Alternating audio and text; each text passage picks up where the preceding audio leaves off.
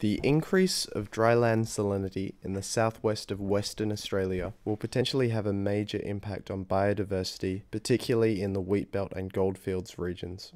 This increase has been mostly caused by land clearing, but there is some suggestion that climate change and the increased precipitation it may potentially bring in the summer periods, and particularly large rainfall events, could further exacerbate this increase in salinity. So how do large rainfall events and increased precipitation cause the increased salinity at the surface soils? Over long periods of time, soil in Australia has accumulated large levels of salt. This has come from completely natural processes such as the weathering of rocks. This soil has accumulated over time in subsoil layers.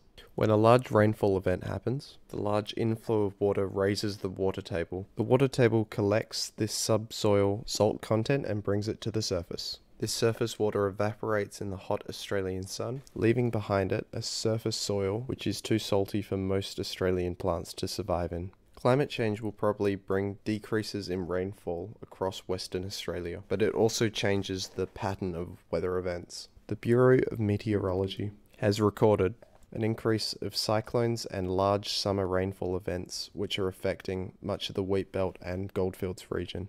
The increase of salinity that these events create could potentially lead to a large loss in biodiversity across Western Australia.